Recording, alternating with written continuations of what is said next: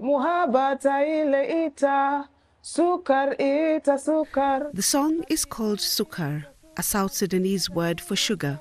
Mercy Akuot's past has been anything but sweet. She fled South Sudan's civil war with her family, settling in Uganda. At the age of 15, she had to flee again, this time from her own family, which wanted to force her into marriage and from gender-based violence. She later fled again, from the Kenya's Kakuma camp to the Dadaab refugee camp. When I came to Dadaab, life here was really difficult because I had already built a life in Kakuma. I was having a career, and starting afresh was really hard. Settling in was really hard. I faced other challenges. Never stop. Music remained the one thing she could hold on to and use to spread messages. Most refugees in the Dadaab camp are of Somali origin, with a minority from Rwanda, Democratic Republic of Congo, South Sudan and Ethiopia. Although religious and ethnic differences mean many residents do not follow her music, she was undeterred.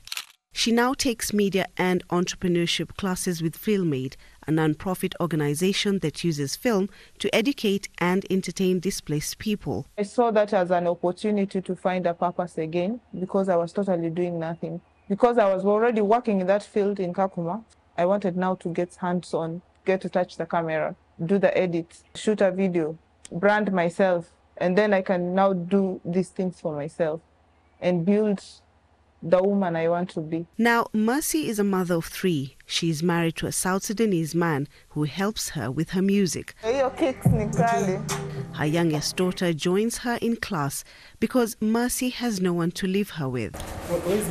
World Refugee Day this year focuses on solidarity with refugees.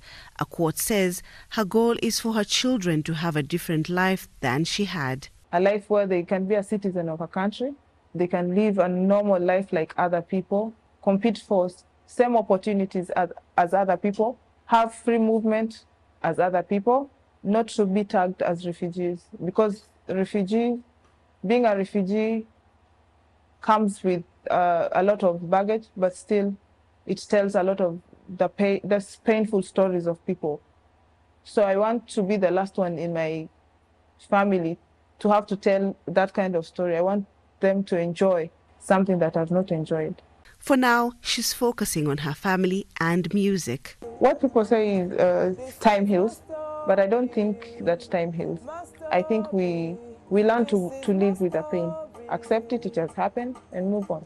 Live with the pain.